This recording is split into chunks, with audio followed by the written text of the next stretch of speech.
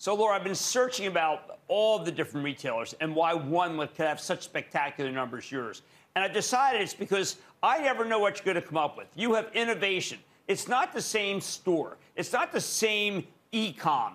And I'm just curious to see what you're doing right now that you think is really driving people to come to your sites. Thank you for that question.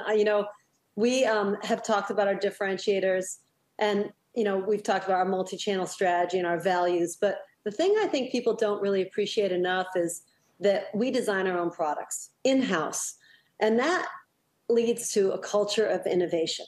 People always thinking about where there's white space. Most of our brands we have started ourselves or reinvented ourselves, but there's so much more to do than just have another brand. There's infill. And so, for example, this quarter we successfully launched PB Accessible, which is really under the heading of improving everyone's lives at home.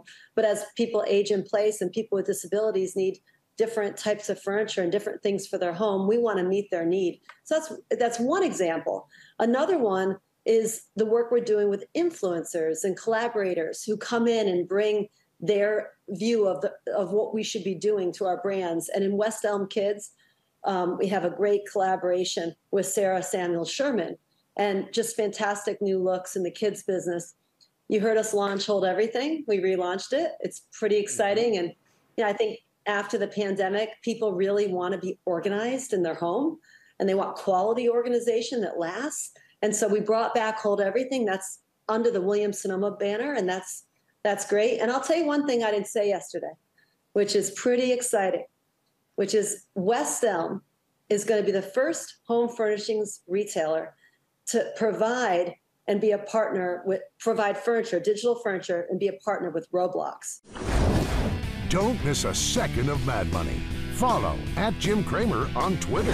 Have a question? Tweet Kramer. #MadTweets.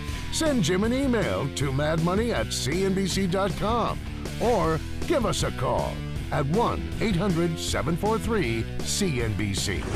Miss something? Head to madmoney.cnbc.com.